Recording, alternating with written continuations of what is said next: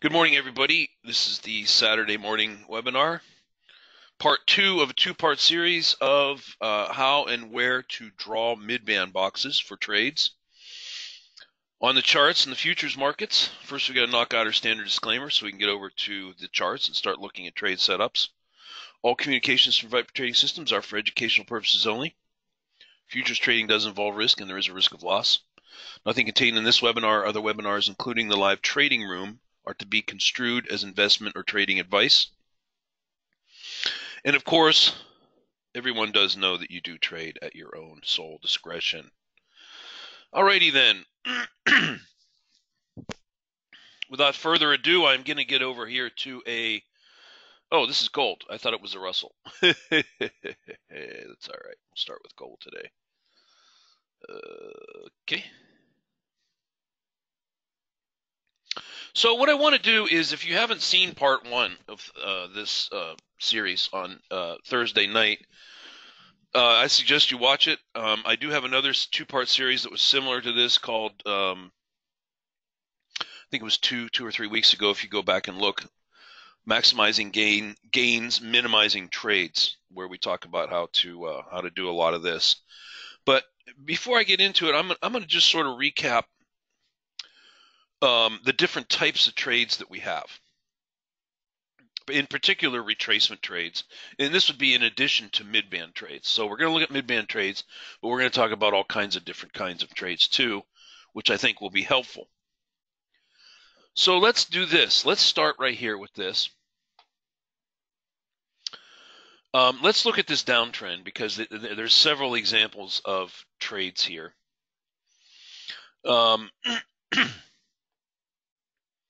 Here we come down,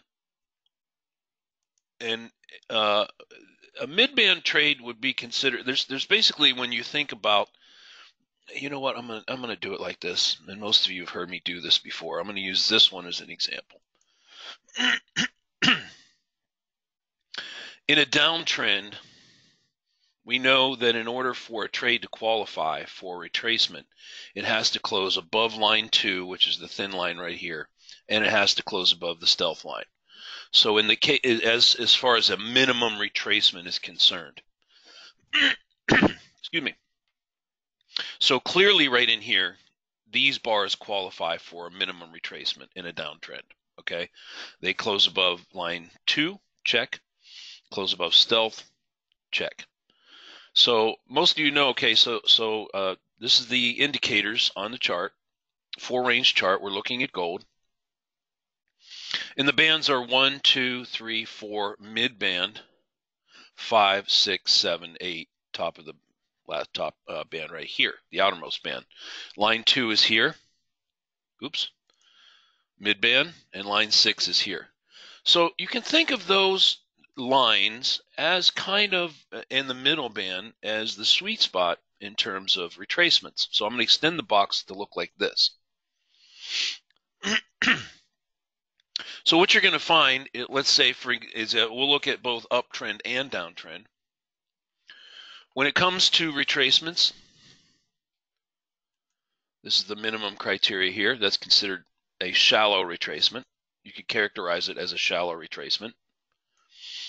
Midband would come and at least touch the midband, and in some cases sit on it and oscillate around it for some period of time, like such. That would be the midband trade. And we're going to talk a lot about that, right? And then you have deep retracements. Deep retracements could go as far as the outermost band in the other direction, like this. Now, we've talked about this kind of looking like a strike zone. Excuse me, in a baseball or softball game. The knees would be down here as you stand at the plate. This would be the plate right here, standing at the plate with the baseball, you know, fastball coming at you or whatever. This is your waist. This is the middle. And up here would be your shoulders. So that's a good, healthy way of thinking about retracements. So let's look at some examples together. Here, we kiss the midband and it rolls over, but it only did it with 2 bars. So that's the other challenge. So you have several challenges when you think about retracements. You have not only the depth of retracement, but the timing of how long the retracement takes. Sometimes it can be as little as just 2 bars. Right here is a good example. Here we have arguably 1, 2, 3, 4, 5, 6 bars in this little box right here. Here's another good example over here where it kisses the midband and then rolls over. 1, 2, 3, and this one kind of dinked around in there. You got 4, 5, 6, but then it broke out, depending on how far and how long you drew the box or where you know how many candles you put in it. We'll talk about that in a minute. Here's another one where it was looking like it was starting to go up, comes below the midband and just sits here, like such. See it? Now I'm going to ask a question just to make sure everybody's awake and to get some feedback, because I think that something is the elephant in the room and needs to be addressed. So let's get that right out in the air. What would you say, in your opinion, team, everyone here today, is the most challenging thing when it comes to drawing and taking a region box trade? What's the most challenging part of doing that? Just take a minute and think about it and type something in, and I have a pretty good idea what I think it is, but I do want to make sure that we're going to address it. In terms of taking region box trades, what is the toughest, what's the most challenging part of seeing them and taking them, in your opinion? Is it the position of where they're located? Is it how many bars does it take to form it? Is it where the top and the bottom of the box is? You know, drawing the box itself? What would be some of the concerns? I'm just going to, while you're typing that in, I'm going to scroll back and forth here, looking for different types of trade setups. The height of the box, Richard says. Okay, good. In fact, let me get a little pen. I'm going to jot these down, because I think I have a pretty good idea what some of them are, and I do want to address them because I understand that when you're trying to find region box setups, they can be challenging. No, I totally understand it. Okay, so height of the box. How far is the price going to go to the entry? Okay, so that's depth of retracement. I knew that was an issue. Knowing which way to trade if the market is going sideways, and then sideways seems to be dominating the trend. Okay, so sideways. When they bounce around like the box you drew at 12.16, seems like they may want to fake you and not sure whether it's a reversal or not. Reversals. Okay. Kathy says all the above. So I got height of retracement, depth of retracement. No, height of box, depth of retracement, sideways markets, and reversals. When to start drawing the box, first bar, second bar, etc. Top and bottom, head, belt, and knees, time and number of candles. Okay, good. Now I'm going to I'm going to do this in a systematic way, because I think for anybody to, you know, grasp what we're doing here, let's try to have a little system that we do together. And let's do some all together, and then I'm going to have you do a few, and I'm going to try as best I can to address all 4 of these concerns in the next 45 minutes. Now, let's do it like this. I'm going to look at a series of retracements, and we're going to look at them all together, and we're going to dissect them in great detail. Okay? Now, for the purposes of this discussion, let's not be too concerned that this is gold, and let's not be too concerned that this is late at night, in the middle of the night. Let's just strictly together look at the patterns themselves, because once you know these patterns, they will work on any instrument. 6A, 6B, Russell, doesn't matter. They'll work on everything. You just got to understand the concept of how this works, right? Let's do it a couple of different ways. Clearly, you can see that gold went into an uptrend right here I think we all would agree that that's pretty clear that we are in an uptrend because you've broken all these resistance levels. The background is green. You're stair-stepping up. Bars are predominantly blue. All the criteria are met for uptrend, yes?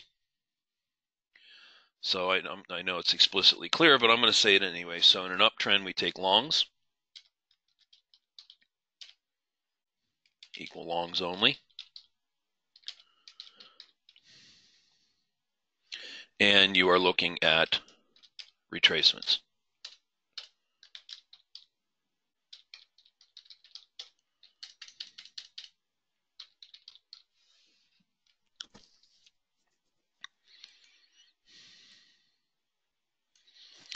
Now, when we start to look at this retracement right here, let's dissect it together. One of the things that you might find helpful to help you see this is to take a line or a ray, and I'm going to use a ray in this case, and you place the top of the ray right here, okay? And then you take the ray. You can do this when it starts to paint, when it starts to retrace. Can you see how I've drawn the ray and it starts to go over the tops of these candles? Think of this as like a downtrend retracement line in an uptrend. Okay? Let's not even think about a box just yet. Let's just think about the way the market is retracing. Now let's look at each candle as it forms. Clearly we can see that this point right here is the apex of the thrust move up. Yes? Now we can see that there's a series of bars that start to close down, moving away from this high point right here. Yes? Closing down.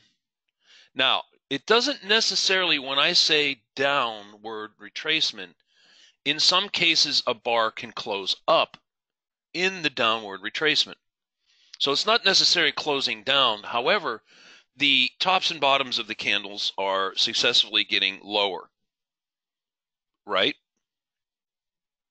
So what I'm trying to say is that even though this bar here closed up, it still had a lower high and a lower low, yes? This bar right here, right? See how they're all going down, down, down, down, down, down, all the way until where? Which bar in this retracement pattern is no longer going down? I'll give you three choices. A, this bar right here. B, that bar. C, that bar. Or D. Which bar is no longer following the subsequent lower high, lower low pattern in the retracement? I'm showing 4 bars here. Which one of the 4 bars is no longer going down? A, B, C, or D? Which one of those 4 bars? I'll give you 5 seconds. Type in a letter, please. The bar that's no longer following the downward pattern in the retracement. A, B, C, or D bar.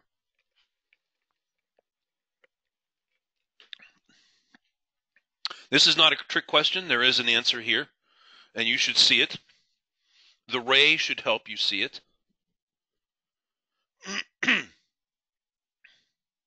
I think if you try to start doing the ray thing, it's going to help a lot of you. You can see how simple that was. While you're thinking about the answer, let's talk about time. So the apex of this thrust occurred roughly at 22:41. That was the beginning of the retracement. This bar here formed at 23:12. So you're looking at over 20 minutes. In this particular, because it was overnight, it was gold overnight. Okay, so this pattern took a long, what I'm saying is you just didn't have 2 seconds to think about this. There was plenty of time to watch this retracement. Okay, back to the answer to the question. D. Now, let's go back and talk about why. A is clearly still going down. I don't see anybody that typed in an A. Good. B is still clearly going down. I didn't see anybody that typed in a B, so that's good. Some of you typed in C. Most of you, almost all of you, typed in a D, which is correct. This is the bar that is no longer going down. Now, why is it not C? Okay, let's look at it in detail.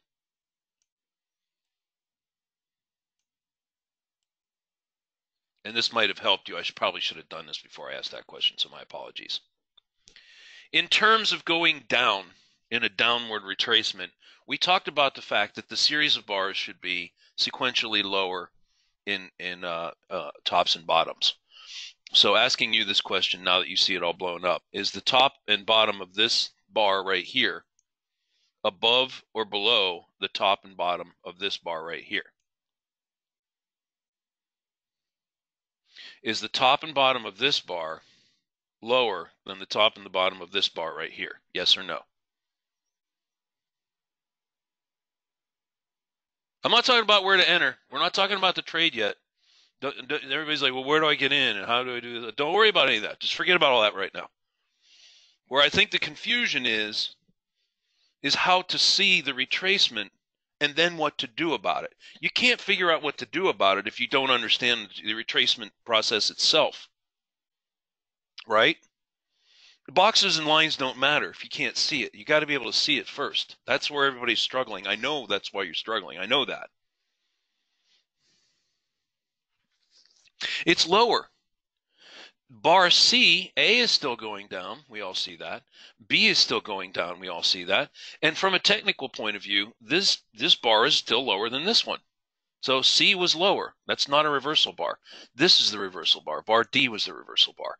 See how this bar closes up? And the high of it is above here, and the low of it touches it.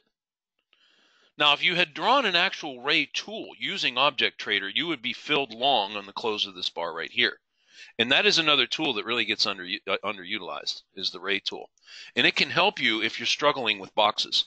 If the box itself, drawing and seeing the box, is an issue for you, there are other tools in Object Trader that you can use, like the ray tool, and it might solve that problem for you.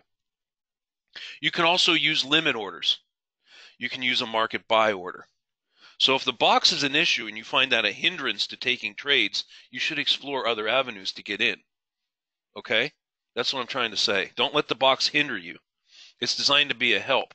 Now let's talk about thinking about where the top of the box might be. Let's do it this way. Obviously, it's not going to be here, but I'm going to start here. Now, all of these bars, as they follow the ray tool, the descending ray down, you can think of them as possible tops of boxes. 2301 is confusing. This bar right here, is this confusing? That one? Well, it doesn't break the ray. Does it break the ray? Right? I mean, you can't be so tight on this thing. I mean, they follow these ABC patterns. You're going to get an A, you're going to get a B, and normally you get a C. Sometimes you don't. Sometimes they just go straight down. You have to allow, you can't, see, this is the other trick with the ray tool. I'm using the ray to try to help you. I hope it doesn't confuse you. But you have to allow the market to retrace. You can't, if you draw some people draw these rays way too tight and they get faked into trades. This is the other thing that can hurt you. So what he's saying is, if you drew the ray like that, super steep, would you have gotten in this bar here? Probably not. It didn't close up. See it? If you drew it loose, it didn't get you in until here. This is the bar that closes up outside the ray. Yeah, you have to practice this, Greg. Everybody, you know, this isn't something that you're just going to look at for the first time and say, oh, I see exactly how to do that. That's crystal clear. I know exactly what to do. What I'm trying to do in this exercise is help you see how retracements happen, because you can't really draw boxes and take trades until you see and understand how the retracement unfolds, and that's what we're doing. So anyway, back to the top of the box. So, you know, what you could do if you're going to use the box and not the ray, or use the ray purely for visualization and not to take the trade, is follow the ray down with a line, visualizing it as the potential top of a box, right? At what point could you draw the top of the box? Let me give you a couple options. A would be this line. B would be this line.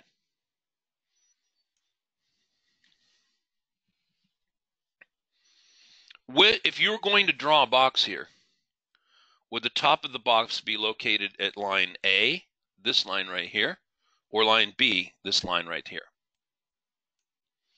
In other words, are you following the tops of the candles down to, at some point, draw a box? A, top of the box, B, top of the box. We all see clearly now that the bottom of the retracement was this candle right here. Would you be able to put it on that candle? Probably not. Because at the time it formed, you didn't know at the time that it formed that it was the bottom. Not until this bar formed right here. A or B? Just type in a letter. I mean, it's either A or B. Just look at it and type in a letter. If you were watching this retracement, would you put the top of your box here, A, or would you put the top of your box B? A simple question. So if it was B, your box would look like this.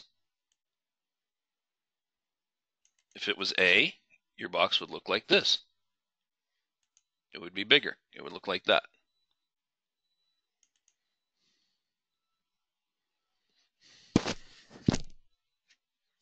They're both good answers, by the way. That was a little bit of a trick question. They're both good answers. It could either be A or B. They're both good top of boxes. The difference is where you would get filled, right? If you're more aggressive, your box would be at B. A is this one right here. B is right here. B would be the more aggressive. In other words, as you follow it down, you draw it, and you're filled. Just like the ray trade, you'd be filled on this bar right here. If you had the larger, less aggressive box, depending on how you drew it, you might have been filled here, but you would have been definitely filled on the close of this bar right here. So it's really a function. You're going to have to practice with your instrument that you work with. All instruments are different. The retracements are not all the same. This is really the trick. This is the juice. This is the secret sauce of taking trades. Right here. We're looking at it. This is the heart of the matter. Let's do a couple more together. Is this helping? Yeah, it was definitely a long trade, Lewis. Yeah, there's no question. We were an uptrend. We're looking for long. Let's do a couple more together. Let's do ones that look different. This gives me a better look at how to substantiate the trigger. Okay, good. All right, good. Let's look at another one together. Now, the first thing in the way that you look at this is that even though you have a sequence of retracement bars, we don't care about it in an uptrend until it does what?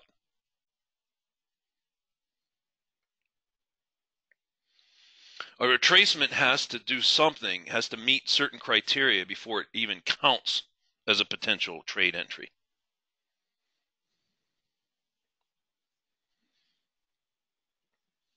What does it have to do? So let me help you out. Let me do it this way. Here, let me do it this way. We're looking at bars. Here, here's how I think this is going to help. Let's do this, okay? Oops, wrong way. Let's do it this way. Okay. All right. Here we go. This bar, tell me when a bar starts to qualify for you even to consider taking an entry. I see your answers coming in, Mario, Greg, Brian, Lewis. Those are good. Those are right. Those are right on. Excuse me. You tell me, I'm gonna take this arrow and move it down in the retracement, and you tell me, you type in an N for now. N for now, meaning that now you can start thinking about a bar, considering it for trade entry. Okay, this one, well, that's obviously a no. That's the apex of the move. Okay, how about that one? Can you consider that? Can they be considered for an entry? No, I don't see any. No, I don't see any nows. Okay, how about that one? Can you consider that for an entry? I don't see any answers. Good. How about this one? Can this bar now be considered for an entry, yes or no? Yes or no? How did I get paused? Can everybody see me moving my arrow? Let me go back. Now it's okay. Okay, this bar, this bar, this bar, this bar. Which one of all these bars can now be considered as potential putting an entry in play? The last bar. Good. This one. Why? Well, now, our criteria is that in an uptrend has to close below stealth. So now let's look at this. So this bar closed below stealth. However, it is still above line 6.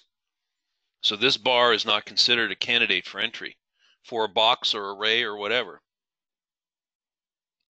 Right? Now this bar closes below stealth, check mark 1, line 6, check mark 2. Right? So when it's retracing and you're considering, and I suggest you do this. This would be a good exercise for everybody to do. This would be a most excellent exercise for everybody to try. Take your instrument of choice, and I would say let's do it this way. Let's try to get a repeatable, way to do this. Let's take our ray tool, find the tops of the candles. Give it some wiggle room. Take a line.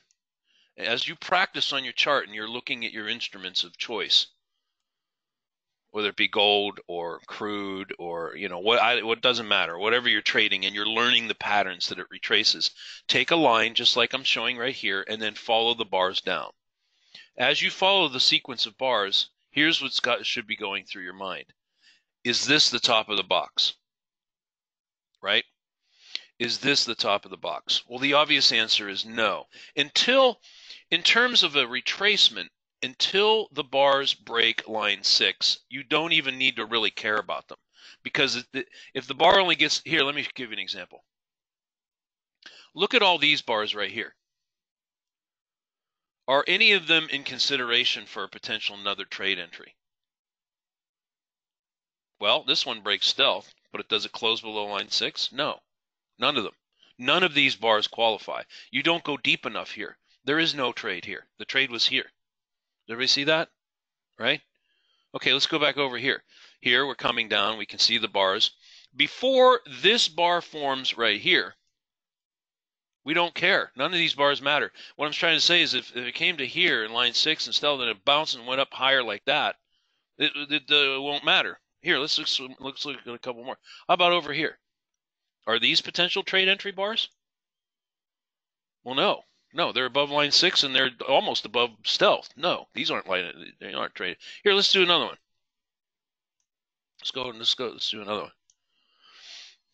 Let's do another exercise very similar to what we just did. Here's the apex of the next thrust. You tell me when there is a bar that you could start considering to take a trade. Typing in N for now. Or yes, Y, either way. Whenever you think that the bars are ready to consider for trade, you tell me. This one. This one. This one. I don't see any comments. Okay, good. This one. This one. This one. I see a lot of yeses coming in. Good. Good. Excellent. This one is kind of on the cusp. This is on the cusp too. It went down. It technically closed right on 6, so you're right on sort of the buzzer right there, Here, you're kind of flirting with stealth in line 6. Technically, it closed below both, sort of. But definitely that bar right there.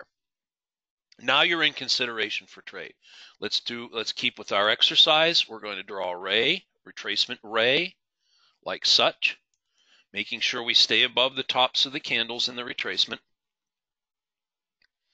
That's okay. No, I see, Shane. Some of you said that some of you came in on this bar right here, and I can see it. It technically closed. If you said stealth was kind of right here and line 6 was right there, technically that would qualify. You're right on the cusp of acceptability.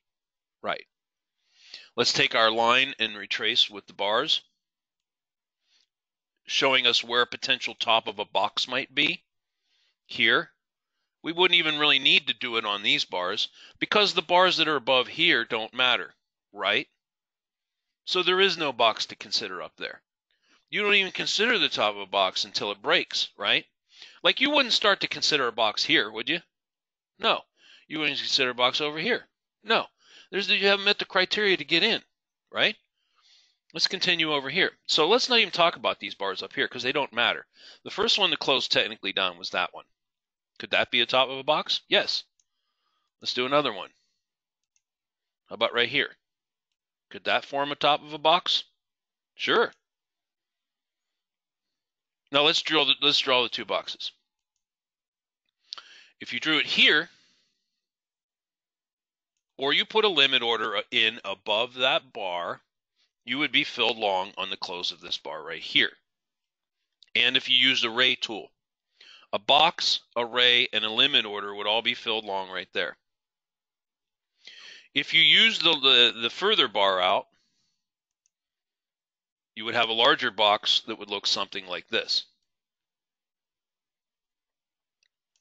In that case of the larger bar, you wouldn't be filled long until the close of that bar right there. Bar close is good too, Lewis. You could use bar close. You could turn on bar close. That's another option. You can use the ray tool. You can use the box. And you can use limit orders. Limit orders would be that you put a limit order in. Let me get another line. And the limit order could sit, above each candle as it subsequently went down. You could put a limit order in like that. You'd be filled here. If you use the upper bar, you put a limit order here. You'd be filled in this bar right here. Yeah, there's plenty of tools to get in, but what I'm trying to spend a lot of time on here is to really understand how a retracement unfolds. Now, those were all pretty clean. Let's do some retracements that aren't so clean. Let's look at an example of a downtrend that isn't so clean. It's a little more messy because they're all not nice like this, right? That's where you get confused. When you get a messy one that's just sort of whipping all around, you really can't figure out what to do. Let's look at a couple of those. Let me see if I can find a messy one.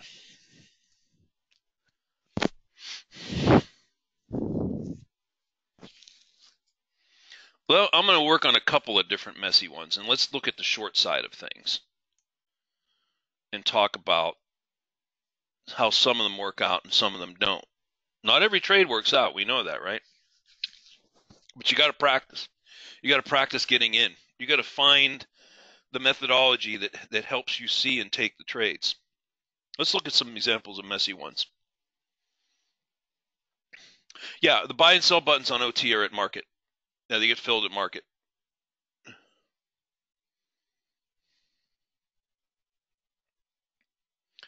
Okay, let's look at another gold when it was trending down. Let's look at different examples of retracement trades. I'm going to start with this one in the middle. We're going to use similar methodology as we did on the other setups on the long side, only the ray is going to look more like this. Let's look at this one. We take the ray.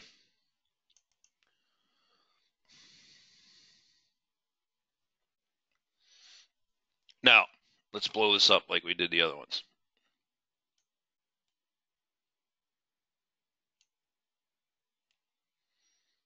I think it really helps to really get, I don't know, is this helping? Going bar by bar like this in a retracement so you really see them good? Because if it is, I'll keep doing it.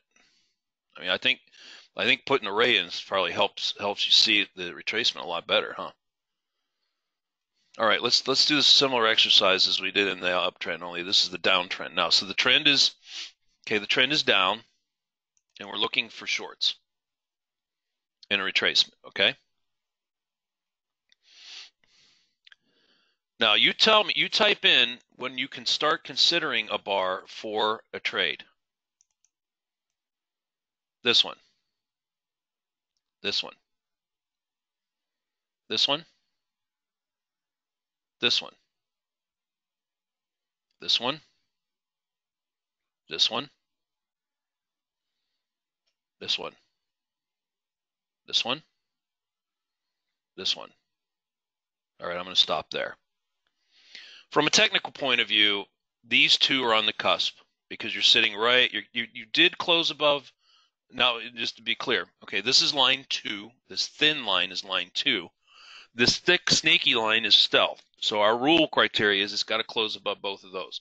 So from a technical point of view, yes, those two are in consideration. However, they're right on the cusp. I like to see the full body of the candle be above. So if you're looking at the full body, you know, the wick, the body, everything has got to be above 6 in stealth. I mean, I think we should probably add that to our criteria. Bars that are kind of dinking around, sitting on it like this, they're really, you're on the cusp of not being acceptable. It's not, this isn't deep enough. You see, because the distance between here and here, let me explain why. Some of you might be saying, well, why is this criteria? Why do you have it in the first place? Because there has to be a sufficient amount of pullback off of the thrust move for you to have. So the assumption is that wherever it retraces to, that theoretically it should come back down and test the swing that it bounced off of. That's sort of the prevailing thought around retracements, is that there's a likelihood, a strong likelihood, that wherever it stops retracing to, that it should come back and test this and possibly break it, which it did over here. Okay, but let's not talk about that right now. So what I'm trying to say is this, is if you think about it just from just looking at it, you can see that if you only went to here and you took a short, how much meat on the bone do you have for it to get even to here by the time you get filled with slippage and commission? Is there any meat on the bone in this trade? That's what I'm asking you. Right here. That's why we say you've got to go above here. See? Line 2 in stealth, and up here, line 6 in stealth up here. That's why we're saying it's got to go deeper. You've got to get some meat on the bone here to take the trade, right? And there just isn't. Now, there'll be cases in a huge run where it'll only pull back to there, and then the thing runs 100 ticks. But you know what? That's rare. You can't build your trading system around something that happens like, 2% of the time. You need a solid foundation that you can rely on that's going to be solid 75, 80 plus % of the time. That's what you want to trade off of, right? All right, so let's get all these off of here. Everybody understand the logistics of why you have criteria like that? Everybody understand that now, right? Okay, good. So now we're closing above line 2 and stealth. Bars are closing above it. We're getting a little bit of an A, B, C, D, E pattern on our retracement. It's staying above our ray, yes? So now we start thinking, now that we're above it, we can start thinking about boxes, limit orders, and entries. Where are we going to get in? Right? Now, let's do another exercise. In this retracement, which bar is the reversal bar? A, B, or C? Which bar in the ABC bars reverses the retracement uptrend retracement in the down overall context of the downtrend move? Which is the reversal bar that could be considered as a potential entry bar for short? A, this bar right here. B, this bar right here. C, this bar right here. Just type in a letter. Remember our criteria. In the case of a down retracement in an uptrend, we needed to see the bars that now reverse the pattern of the A, B, C, D, E retracement that's occurring here. I'll give you another second. Which one of those bars reverses the uptrend retracement pattern in taking the short? Okay, the answer is C. Now,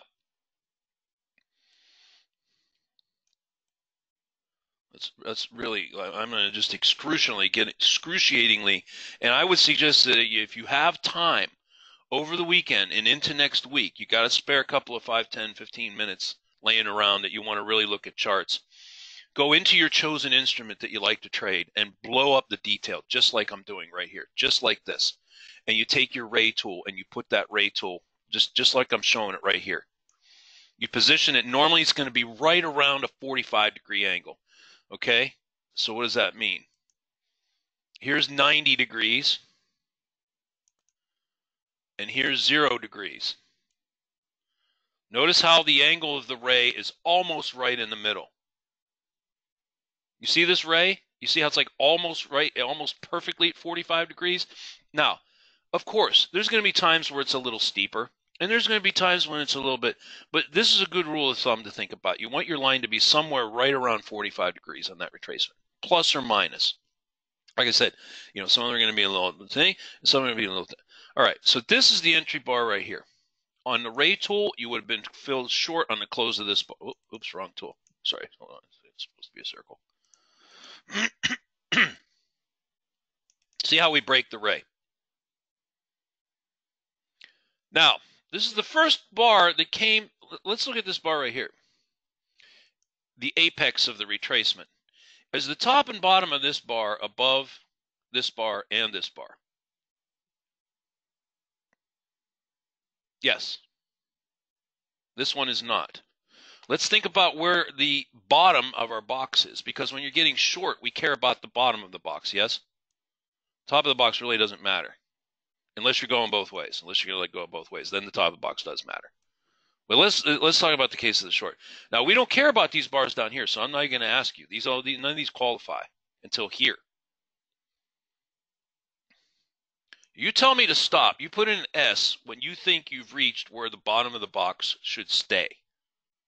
In other words, this is what you put in an S. I'll go bar by bar. Okay, here, here, here, here, here. Where should the bottom of the box be? Let's do it a different way. Let's do it. That might not work so good for you. Let's do an ABC thing. That seems to work better. Would the bottom of your box be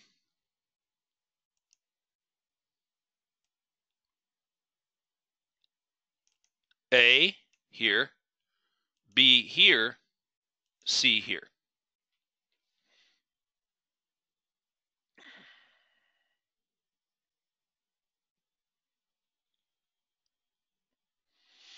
A, B, or C? And that's the ascending lines. A would be, where would the bottom of your box be drawn if you're going to draw a region box here? If you use the ray tool, you're already in. A, B, or C?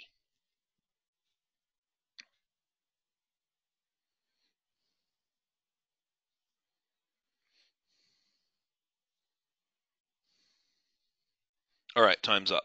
I see a lot of B's. Yes, B. I think B is the optimal answer.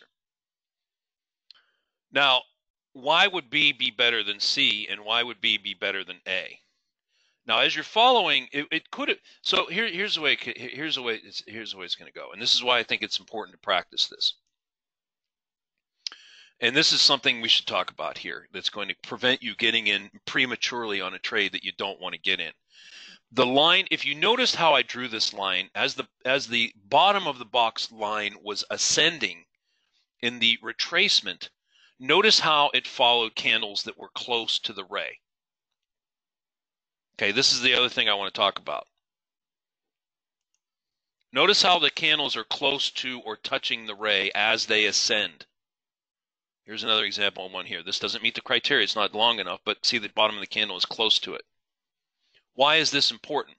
Well, if you put the bottom of the box, if you follow the bottoms of candles, and you put a bottom of a box here, you may be filled prematurely short in the midst of a longer, deeper retracement, right? So it's got to follow the ray. You've got to follow the bars that are close to the ray. So in other words, is this bar too far away from the ray to count? Yes. Everybody see that? You don't want your box there, because if you put your box there, you would actually be short when this bar formed right here. You didn't reverse. You haven't reversed yet. The reversal's right here. If you had the bottom of the box at B right here, you'd also be filled on that bar right there. You want this ray to be broken. I mean, that's really the bottom line. Okay? That's the whole reason you draw this ray. You want that ray to be broken. Now, let's talk about the follow-on to the trade. Let's say you're filled short on the close of this bar right here. And let's use a number, and let's talk about what happens subsequently to being filled. Let's say you got filled at 12:02.90, 0290 short. Now, did you get a scalp off? Well, you got all the way down here to 0220. That's about 7 ticks. So if you had a 6-tick scalp, it's possible you got a 6-ticker off. Your initial stop is generally 12 ticks. So let's go 12 ticks above here, and that would put you up at 12 ticks would be 0410. So your initial stop's sitting way up here.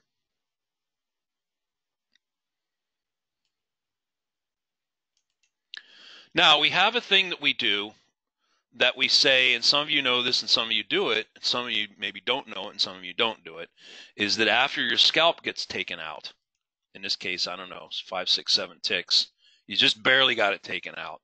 You take your initial stop down to 2 ticks behind your entry. So your initial stop would come down here. Okay? Now, in that scenario, this retracement here would probably take out your second contract. See how it breached it? However, if you don't do that, if you didn't do that, and you left your initial stop way up here, where it was initially placed, then this would have been one continuous trade and you just stayed in here. Everybody see that? Now, let's say you're taken out. Let's say you came down 2 ticks behind your entry, and this thing wicks you and just takes you out. Is there another re-entry? If your scalp is 8, then it wouldn't have moved. Then this is one continuous trade, Brian. Let's say that your scalp was bigger. Okay, here's your initial stop at 0410. Okay, 12 ticks above your entry on the close of that bar at 0290, right? 12 ticks to 0410. It comes down, this is like 7 ticks or whatever, and you had an 8-tick scalp target that was sitting right here, and it just misses it. Under that scenario, if you don't move your initial stop, this retracement you don't care about because it never gets it. Kisses the midband one more time right here and rolls over and breaks down again. If it nipped you, could you have gotten back in here? Yes. That's the second kiss of a midband. That's a re-entry point if it nicked you out right here. Right? Nicks you out, dinks around, comes over here, and it sat here for a while. I mean, you're looking at 15:23 to 16, that's almost an hour. This is overnight. This is really super slow. I'm just using this as an example. Robert, that really varies per instrument. He's saying, should you use an 8 or a 10 tick? What do you use for the scalp? That's a function of your instrument. It's different for every instrument. Generally, it's going to be between 5 and 10. The sweet spot being, I'd say, in the 5, 6, 7, 8 area. But like, for instance, I'm not trying to be evasive. You're like, well, you're not answering the question. So let me ask you, think about this intuitively. Would the scalp target on ES be the same as the scalp target on NASDAQ?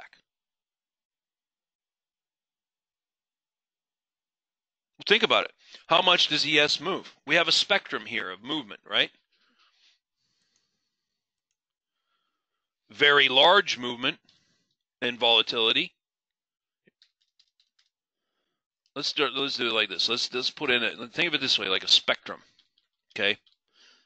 Low volatility, and way at the other end, you have very large volatility.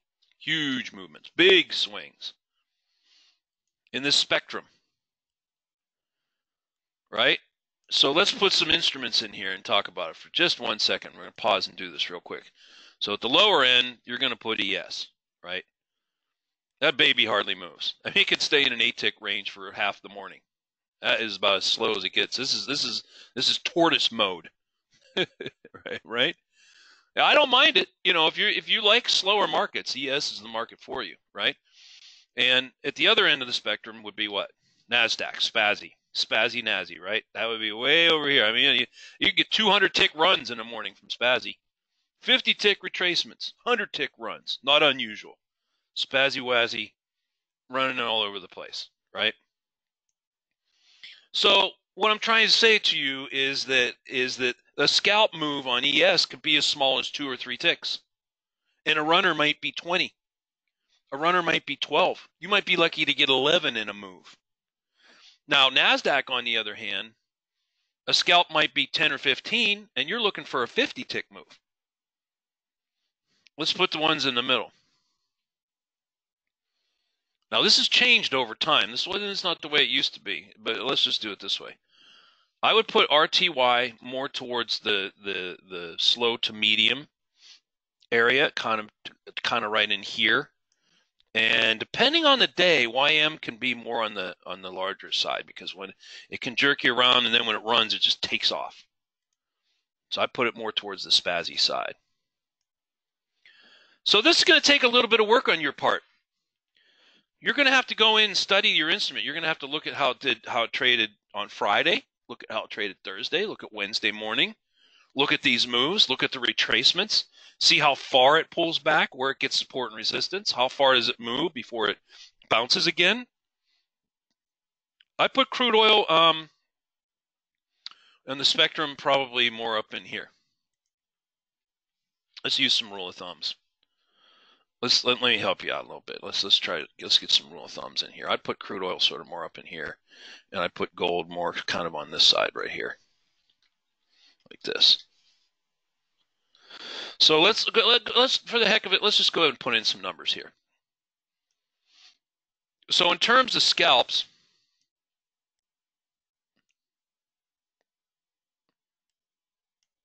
because the question on the table is this. The question on the table is, what is an appropriate scalp size for the instrument that I'm looking to trade? That's really what you want to know, right? So let's just get some kind of rule of thumb numbers, and then you're going to pinky swear with me that you're going to go look at this weekend, okay?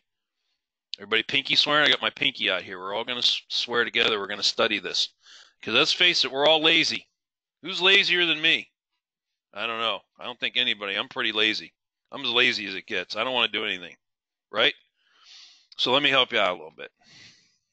Shane says me. I'm lazy too. All right, cool. I understand. So down here at the lower end for ES, you're looking at like 2 to 3 ticks. Now, that doesn't sound like much, but it's $12.50 a tick. So 3 tick scalp is $37.50. Now you can put more on there too. You could scalp 10 contracts on ES, no problem. Num num num, gobble it up and eat it. Here on GC and Russell, you're looking at more like 4 to 6. When you study it, you're going to notice that when you get a pop, you're going to get like a 4 to 6 scalp. In fact, I would say Russell, Gold, YM, and CL, you're looking at, I'm going to say 4 to 8. 6 being the sweet spot in this area right here for a scalp. Right? This is scalp ticks. And depending on how spazzy's running that day, I'd go the upper end of the spectrum, 8 to 10 plus.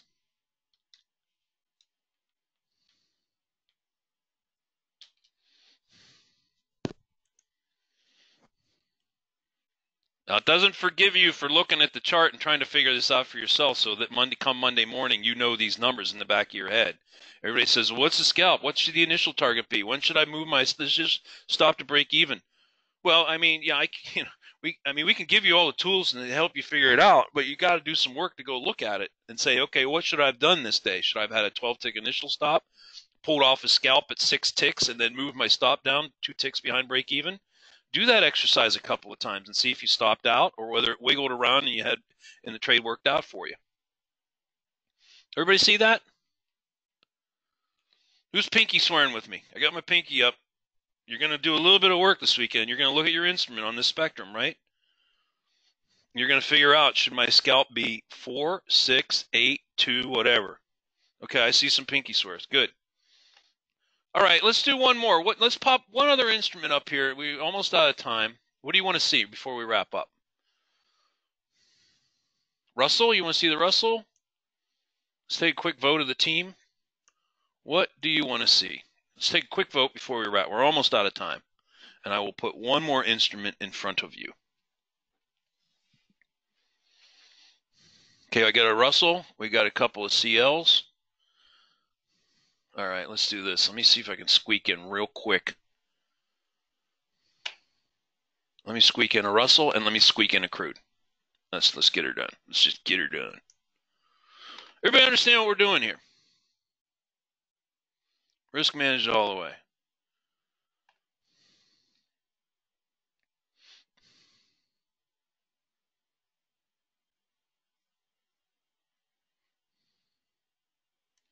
See if I can find a good Russell trade for you.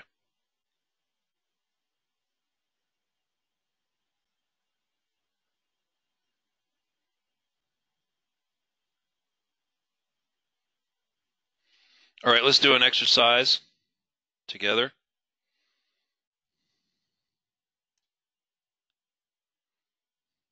Wait a minute. I didn't answer that final. There was one thing I haven't addressed yet. And now is a good time to do it. Now is a good time to do it. Let's forget about the instrument we're looking at for just a second, because there was something that we talked about that I have not addressed yet. And let's talk about it right now, because this happened on Friday morning with the Russell.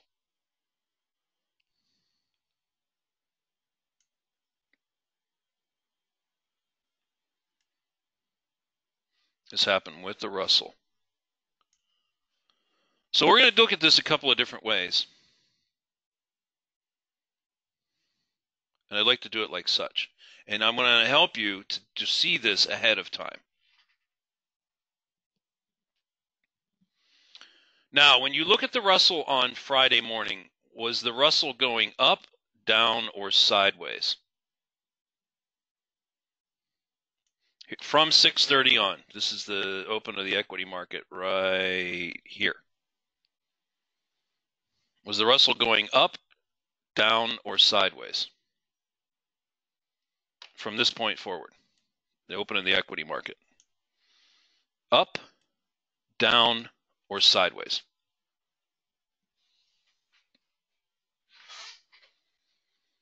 What say you, team? What say you to the magic question? The question that has the magic beans at the end of it.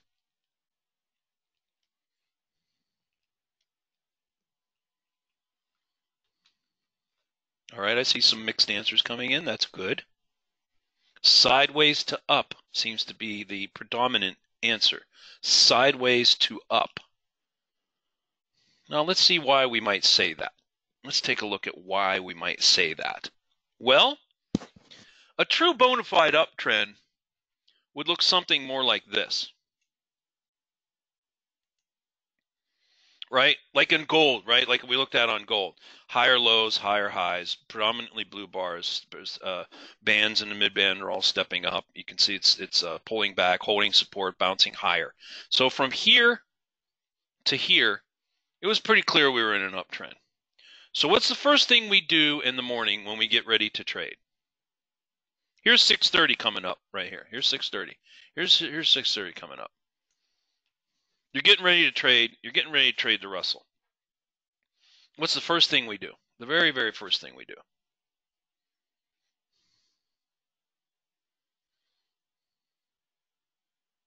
What's the thing that you do when you look at a chart in the morning? What is the most critical, one of the most critical things you can do? Right, support and resistance lines.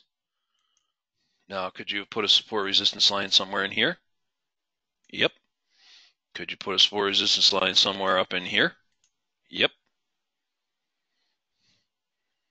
Could you draw an uptrend ray that looked something like this?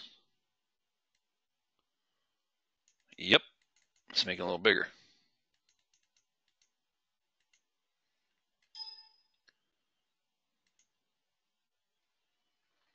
So you're kind of in an uptrend, but you have resistance up in this area right here, and you've got support down in this area right here. So let's advance the chart.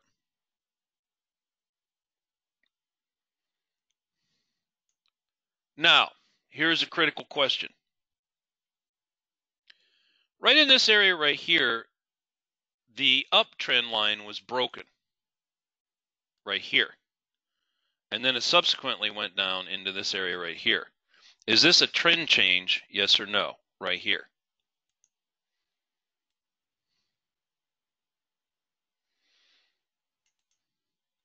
Trend change, yes or no?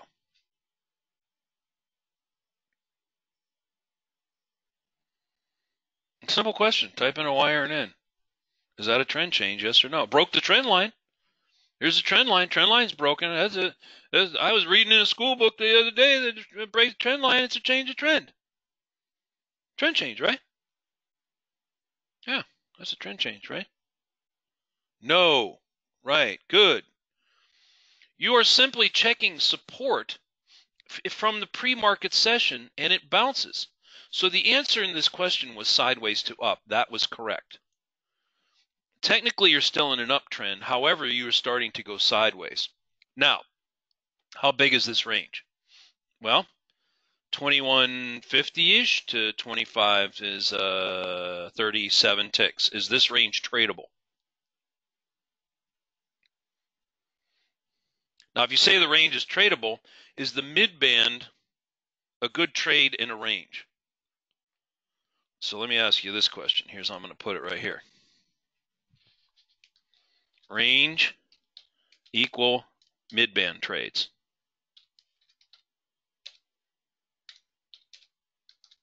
And that's the question.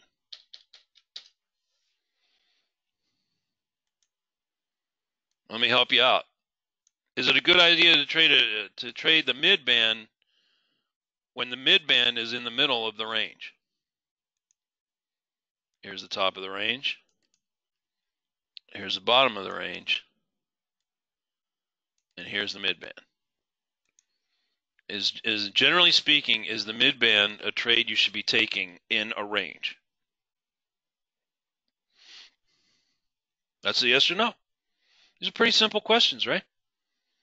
It's not complicated. Either you do or you don't.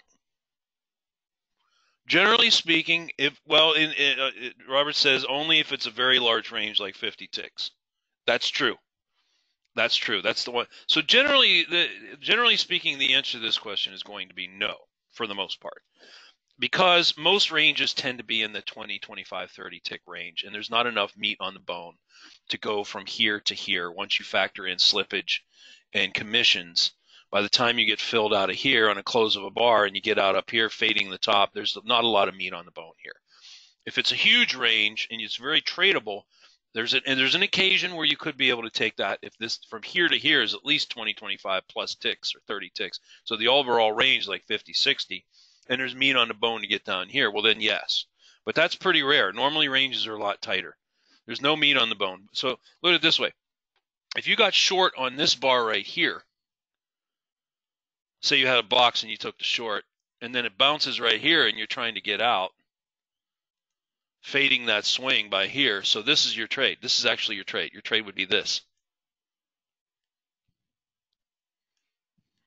Can you make any profit with that? Is there any profit in here? By the time you get in on a close of the bar and you get in there, get out, less a little slippage and commission? No, there's no meat here. This is not a trade. In other words, so let me round this discussion out like such. If the direction of the market is sideways to up, as we had here in the case of the Russell, is your primary mode of entry to get long from support? So that's a buy, B, or L for long. Now, let's do L for long. So your primary mode of entry is long, L. Your primary mode is S, shorting the top of the range and then covering at the bottom. S would be your vote there. Or you trade both sides. You're buying support, and that would be B, both. Long and short. You're shorting the top, you're covering at the bottom, you're getting long down here, shorting, getting out of your long, reversing, getting short, both. Now remember, the trend is sideways to up. So are you mainly getting long, mainly getting short, or are you trading both sides of the range?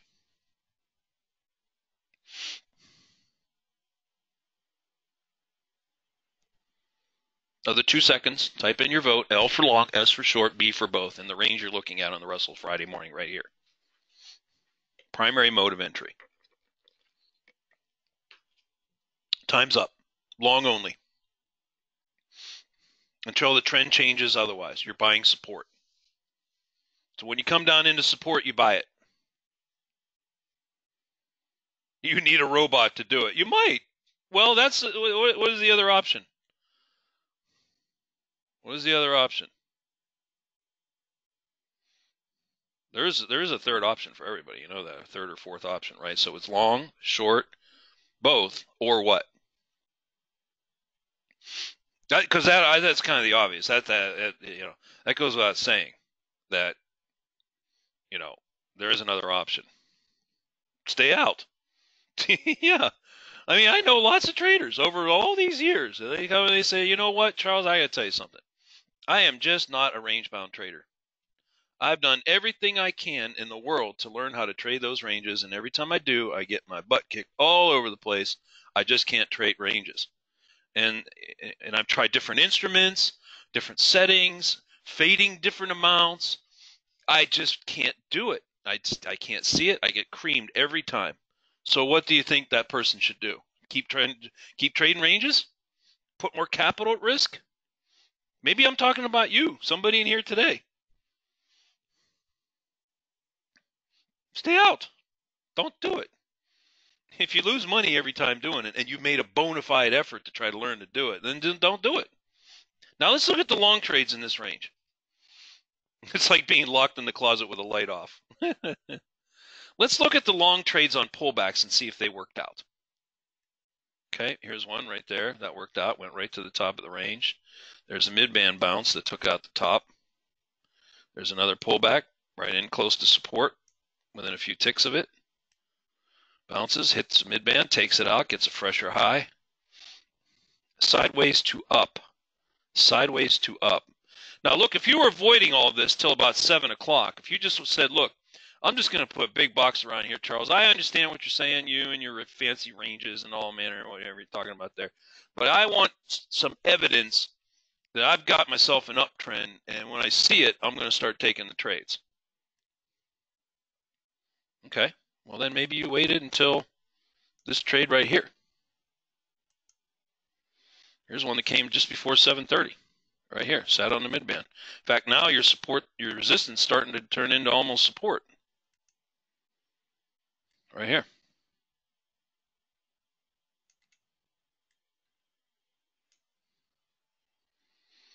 All right, I got to wrap up.